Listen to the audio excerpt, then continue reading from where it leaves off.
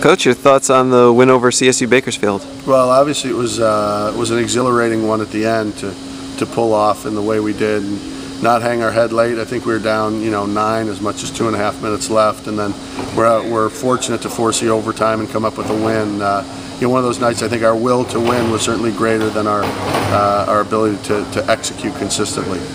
Didn't hit a lot of three-pointers in the game, but they all came in the final 2.5 minutes of regulation and 5 minutes of overtime. And they were all big. Yeah, really critical. I think Urbanus's was one that kind of gave us hope that we could get. The things we were saying on the bench of, hey, we got to chip away at the lead. That was one that started the chipping away, and I think gave us hope that we could get the game to overtime. And then I think Delgado's late in the shot clock, which came off a great ball movement and then became a very open shot, was a huge momentum shot. And Houston Baptist, round 2.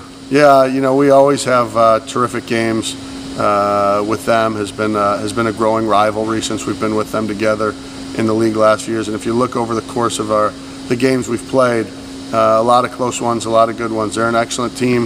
I think they're really trying. I think they've really been finding their stride of late. They've had a couple really good wins over UMKC. Had a great home win against NJIT, and those guys have a good understanding of how to play against us. They're always well prepared and always difficult. We were fortunate to get hot in the second half there, and we're going to have to play an excellent game tomorrow night to try and get this one.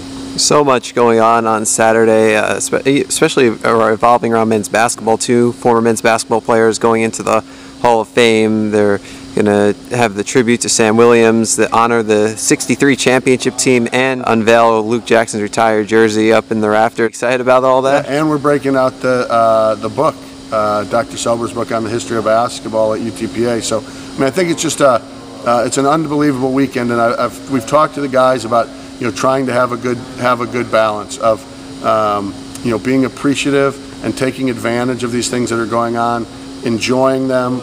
Understanding the lineage and the history that we're a part of, and also knowing that the best thing we can do is to go out and play really well and hopefully get a win to sort of culminate all the excellent things that are going on, relative to Pan American basketball this weekend.